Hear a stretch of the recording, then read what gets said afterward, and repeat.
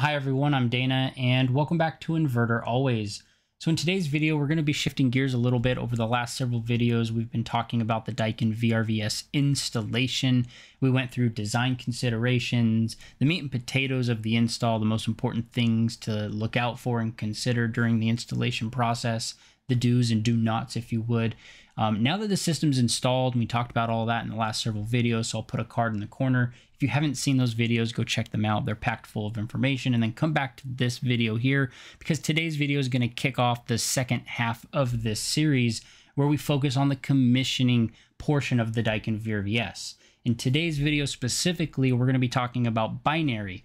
One of the most important things that you need to understand with the VRV outdoor units is they communicate through a process called binary. And in this video, I'm going to explain how that works and show you the layout so that when you get to your first system, it's a little bit more familiar and not so scary looking, because at first it can definitely be intimidating until you've done it once or twice and you're comfortable and you understand how binary works. It's very simple. Once you understand, the light bulb goes off and you're like, oh, okay, awesome.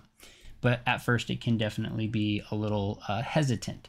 So in today's video, we're going to be kicking off the commissioning portion of the series with binary. We'll talk about the outdoor unit board, the buttons, and how to understand all the LEDs. And then the next several videos will be going through the commissioning process, power up, communication, verification, some troubleshooting steps that you can follow if you're having an issue with communication. Some very neat things and tidbits to take from this series. So you guys, if you enjoyed today's video, please click the like button below. It really helps out my channel. And if you haven't already, please consider subscribing. All right, let's jump right in.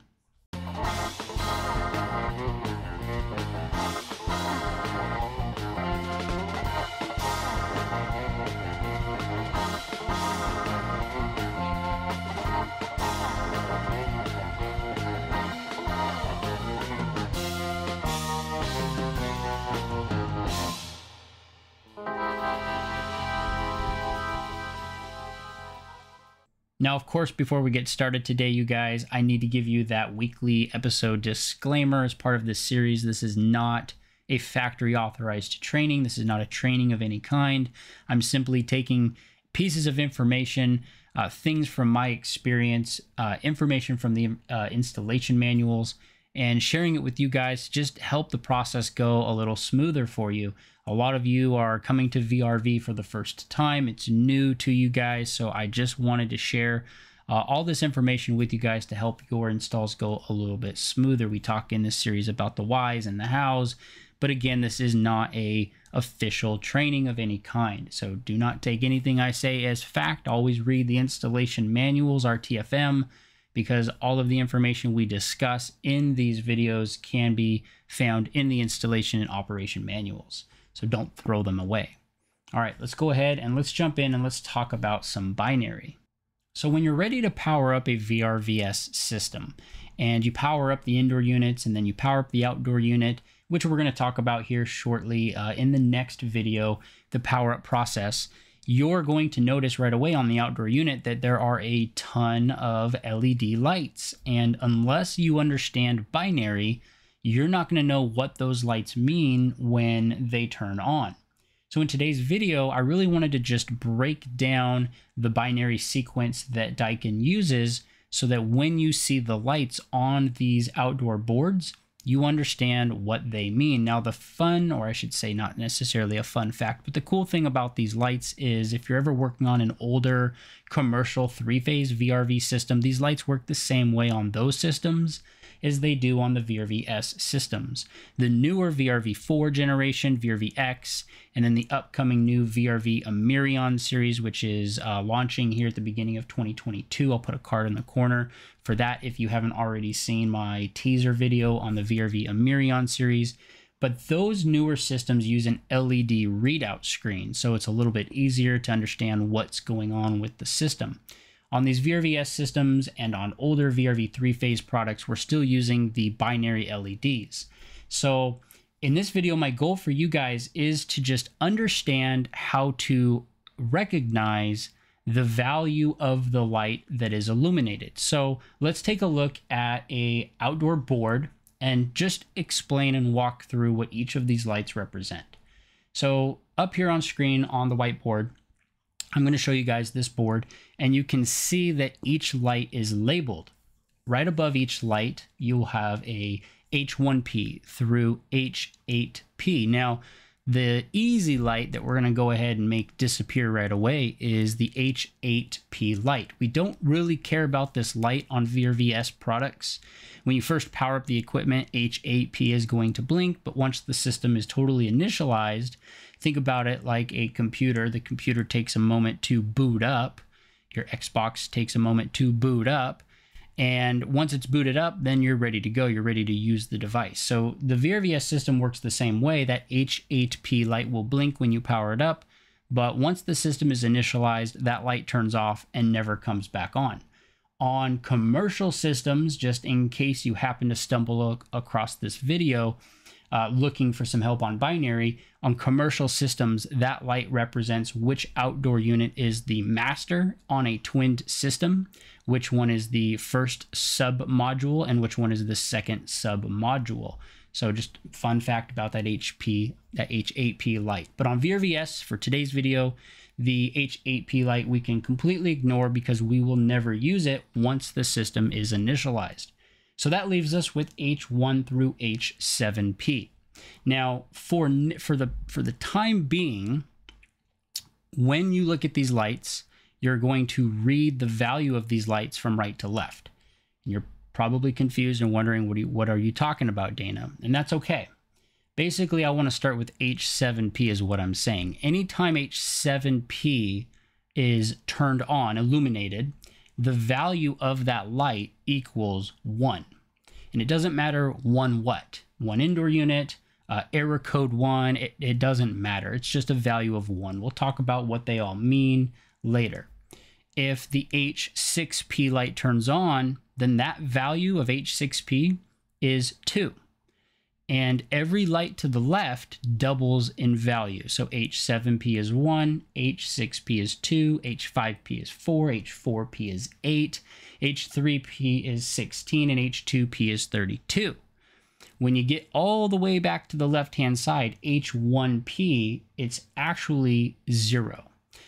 H1P has a value of 0 because we use it to indicate what mode or what menu option the unit is in. So if you picture the board as a screen and you need to go into different menus to change settings, to verify certain parameters are set in the system, you can go into multiple menus. Well, that H1P light tells you what menu you're in, and we'll talk about that here in just a moment.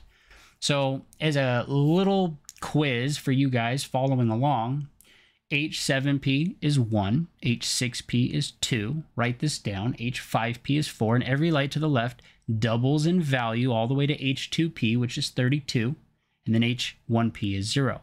So, for example, if you are going through the menus, and again, it doesn't matter what you're doing at the moment, all we care about is recognizing the value of the lights.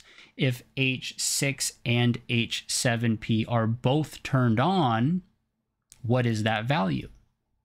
I'll give you a moment. It's a lot of math. H7P is worth how many? 1. And H6P is worth how many? 2. So you add those values together. 1 plus 2 equals, hopefully you guys got 3. Yeah, I'm really hoping you guys were able to do that. That's an easy one. So then what happens when H5P, H6P, and H7P are all turned on? You do the same thing. You add up all 3 of those lights' values. H7P is 1, H6P is 2, so 1 plus 2 is 3. And then H5P is 4, so 3 plus 4 is 7. You're going to do the same thing anytime the lights are on. Now, they're not always going to be on in consecutive order. Sometimes you might have H5P and H7P both on, which is a value of 1 plus 4 equals 5, but H6P is not on. So the way that you can kind of get the hang of it is 7 is 1, 6 is 2, 6 and 7 is 3, 5 equals 4, 5 and 7 equals 5, 5 and 6, 4 plus 2 equals 6, and so on and so forth. So it's a good idea to practice turning different lights on just kind of on your own. Draw 7 circles, if you will, and label them 1 through 7, and then just put a dot or a check mark on random lights and then try to count what the value is. But today I really just wanted to focus on the lights themselves. It doesn't matter what they mean. We're not doing anything right now with the meaning of the lights. All we care about is the value of the lights. So hypothetically, for example, when we're ready to verify the communication is correct between the indoors and the outdoors, as you're going to learn in the next video, one of the really cool things is the outdoor unit will automatically address all of the indoor units. So if I installed, let's say, 6 indoor units on my VRVS system, then when I go into the menu and I go to the value for indoor units on the board, the lights displayed should equal 6. So that way, when I'm verifying that the outdoor board sees all the indoors, the lights that are illuminated represent 6. So if I had 6 units installed, which lights should be on? I'll give you guys another minute to kind of think about it. Start with H7P and work your way through the list. So we know that H5P has a value of 4, H6P has a value of 2, 4 plus 2 equals 6. So you should have 5 and 6 turned on if you had 6 units installed. So hopefully that makes sense. You might have to watch this 2 times or 3 times because sometimes it takes practice. But once you get it, it usually sticks pretty well.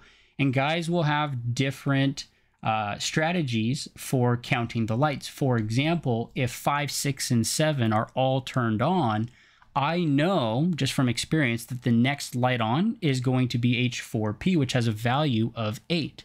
So if I was to do 8 minus 1 equals 7, sometimes that's easier than counting 7 plus 6 plus 5 to get that value all the way up to 7, 1 plus 2 plus 4.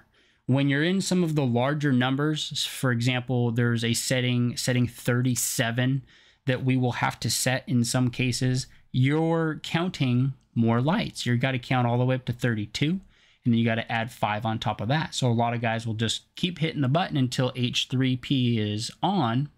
H2P is on for 32. See, even I make mistakes. And then 5 from there. So we know that 5 is going to be 4 plus 1, which is 5 and 7. So you should have 2, 5, and 7 all turned on. So there's different ways about it. I can only recommend practicing. Practice makes perfect. And, you know, even after doing it a bunch, sometimes you'll make a mistake. So just always make sure that you double check your count before you go on to the next step, and you'll be fine. So I was going to take some time and explain all of the buttons to you guys in this video as well. But I really want to make sure that I focus on each point at a time with you guys, kind of how we did on the install series. We talked about piping and then wiring and just wiring. I really want to keep these videos consolidated to one particular topic. So I think what I'm going to do, I'm going to stop today here where we're at on just the lights, just counting the numbers, and that's it. And then in the next video, what I'm going to do is I'm going to walk you guys through the buttons. What you're going to find in this second half of the series is the next 2 or 3 videos are really going to be utilizing these lights in real world examples. So if today's video was a little bit confusing, watch it one more time, take some notes, practice.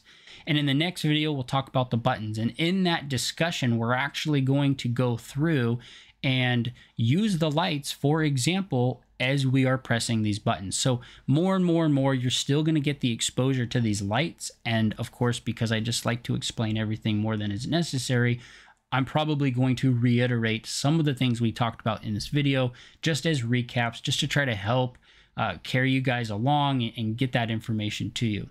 So for today, I'm gonna call everything good for today. In the next video, we'll focus on the buttons. So you guys, thank you for tuning in. If you enjoyed today's video, please click the like button below. It really helps out my channel. And of course, if you haven't already, please subscribe. If you're watching all these videos as part of this series and you've already gotten to this video, I think this is episode 6 or 7. I've kind of lost track, to be honest. It means you're interested in this content. Subscribe because it helps me out. Thank you so much, you guys, for watching Inverter always. I hope you all have an awesome day.